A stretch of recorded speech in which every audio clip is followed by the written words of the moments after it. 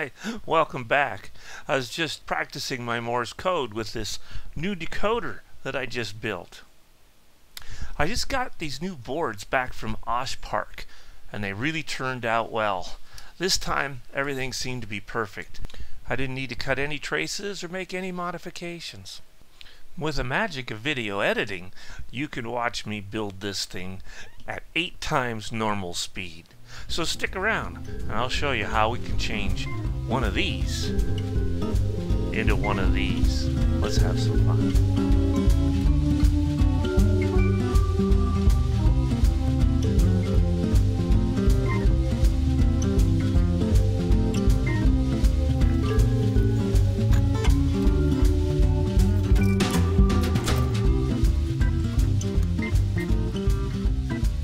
We'll start with the resistors.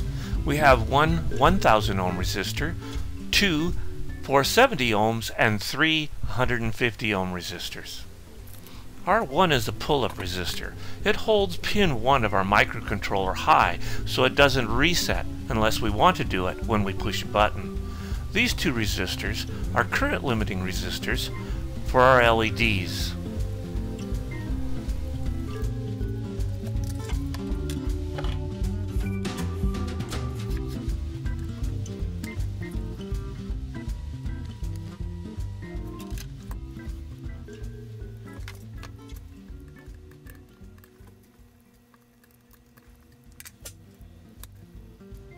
The 150 ohm resistors are scattered across the board.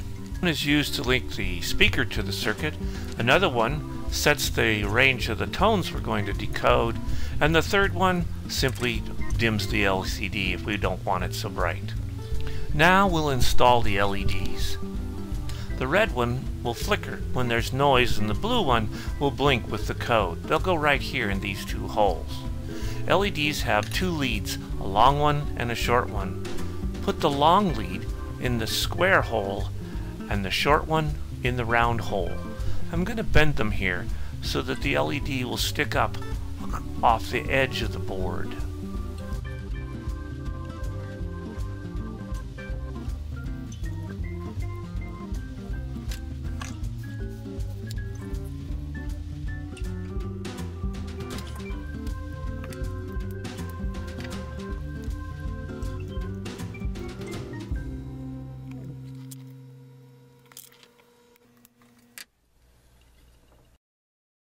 This is a crystal that will set the timing for the microcontroller. It's got two leads. Polarity doesn't matter. It's this nice shiny little device that goes right in here.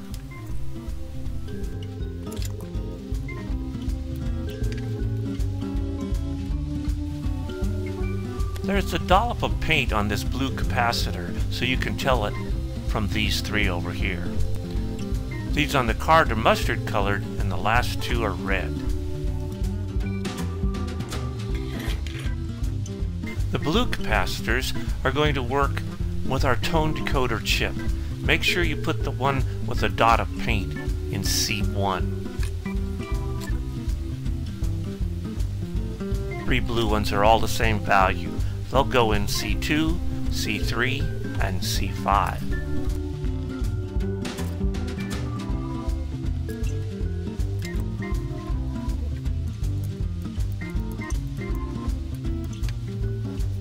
These guys are 0.01 microfarad capacitors.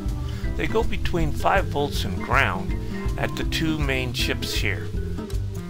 They filter voltage fluctuations from these sensitive parts. These 22 picofarad capacitors go between the crystal and ground.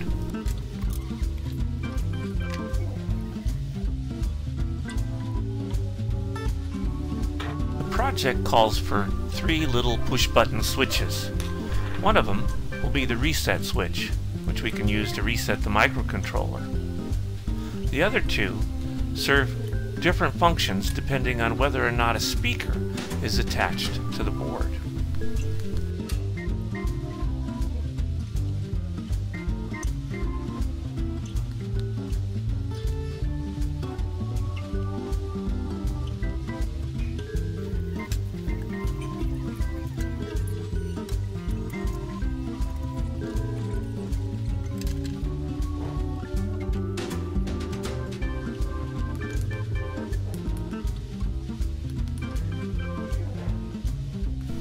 Now I'm going to install the Icy Sockets.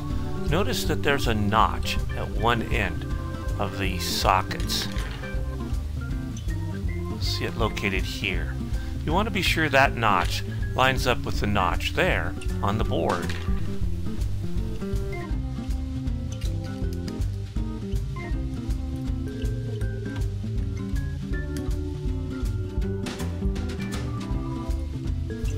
Right now I'll only solder one pin.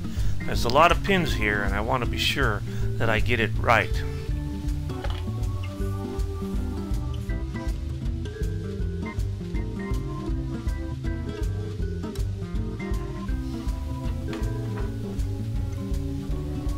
I check it, make sure everything's lined up and straight the way I want it.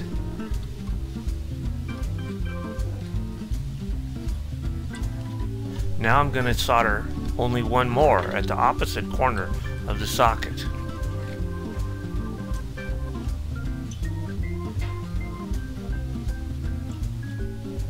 One more check. Everything's fine.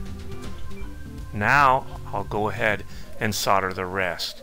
There's 28 pins here. If I make a mistake, I'm not going to be able to undo this one. So there. Looks good.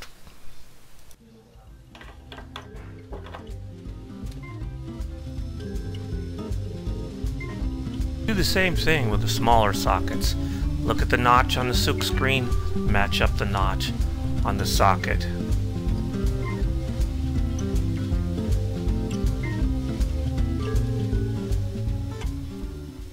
I'll solder only one pin.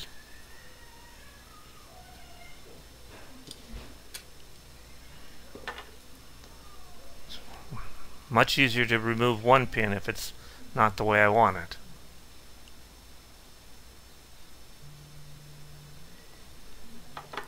Give it a little check. Add the other one. Line up the notch. One more check. Okay. We're good to go.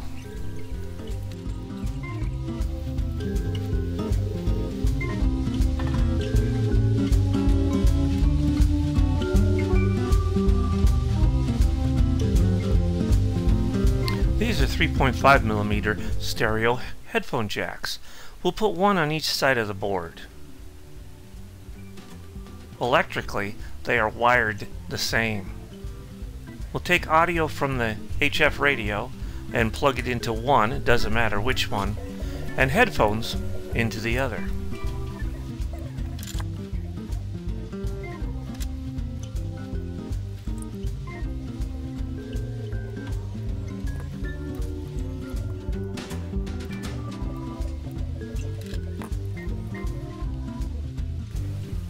This is a little JST power connector jack and plug. I'll solder it right here into the board, making sure that the red lead goes by the plus sign.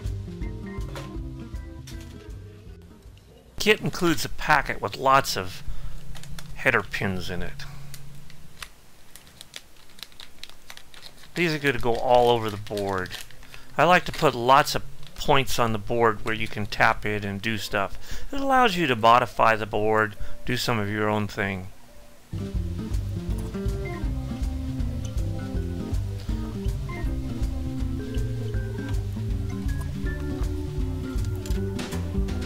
I'm going to use the female header as a little tool to stabilize the one I'm working on. It also helps me line things up. Comes in real handy.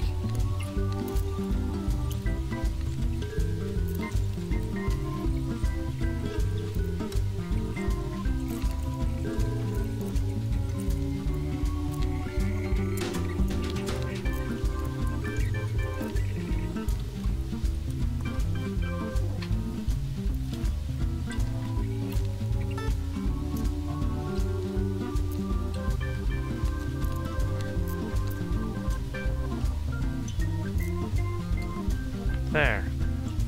I'm not going to put the last long 16-pin header in it this time. No, that'll come later when we're ready to install the LCD panel.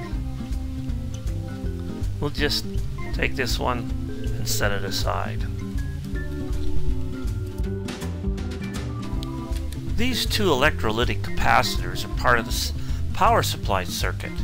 Electrolytic capacitors have a long lead and a short lead, and they are polarized. There's a white stripe on there showing the negative side, but you can note that I'm putting the long lead into the square hole. That would be the positive side.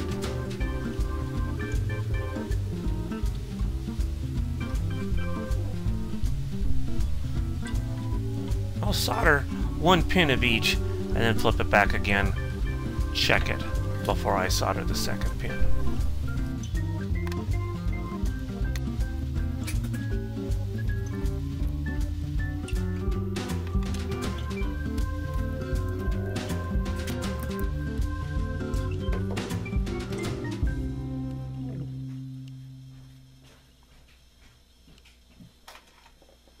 This is the 5-volt voltage regulator. It's got a little tab on it, kind of a heat sink, and it's polarized too. That tab has to line up with the stripes there that you see on the silk screen. Again, I'll solder just one pin.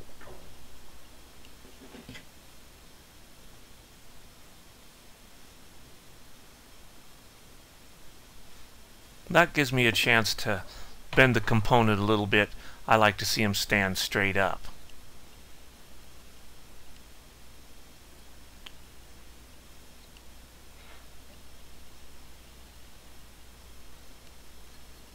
Notice that the heatsink will be facing the LEDs. That's important.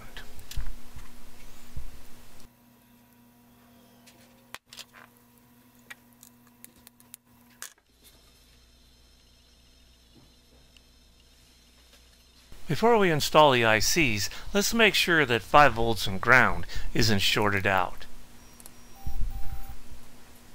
No beep? We're good to go.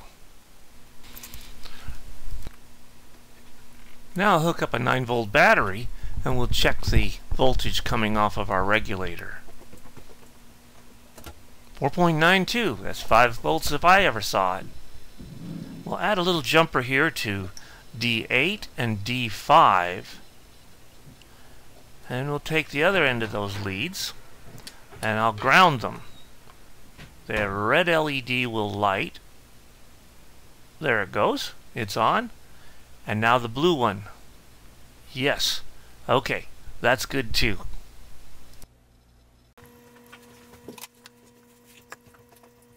Let's prepare the LCD panel. The kit comes with standoffs. There are 2 different sizes. I want to be sure that I get the short ones. I'm going to put them on the back side of the panel and fasten them with the little black screws.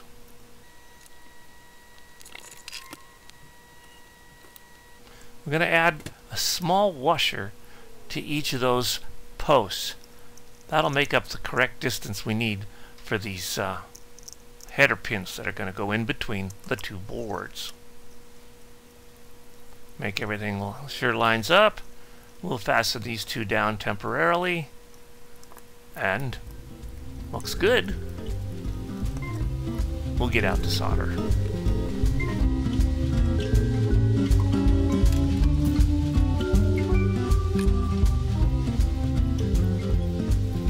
Now we could build a cool little stand with the rest of the hardware that came in the kit.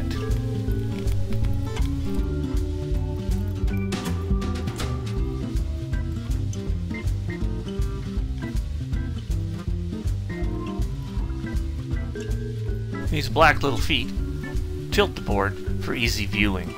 Now let's install the ICs. Again, check the notch, insert it carefully. Sometimes you'll have to bend the legs on these things to get them to fit in. Make sure you get the right ICs in the right sockets and the notches line up with the notches that we have on the board.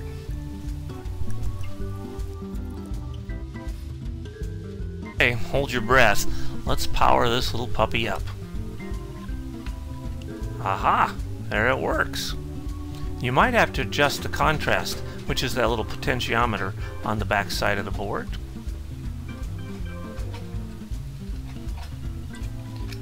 This will change the brightness of the display. Now it's brighter, so you have two choices there. This is the first time I hooked it up to the radio. The only CW that I could find was W1AW's Morse code practice. I chopped off the LEDs at the top of the screen, but I think you can see the blue one blinking with the code. The red one flickers with noise on the band, but it'll blink with the blue one when it hears an actual tone.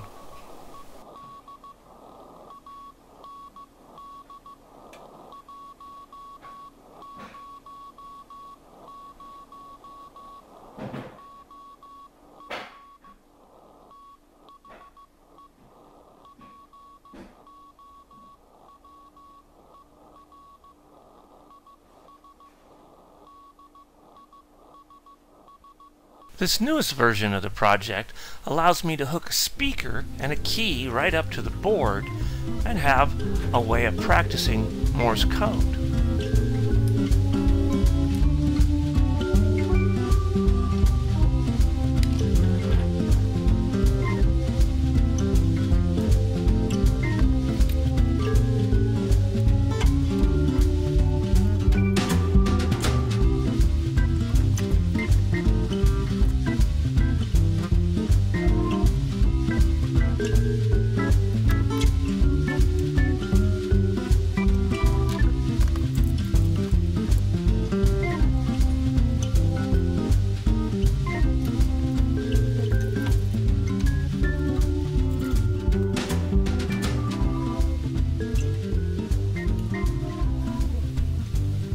Pins for the key and the speaker are clearly labeled on the back side of the board.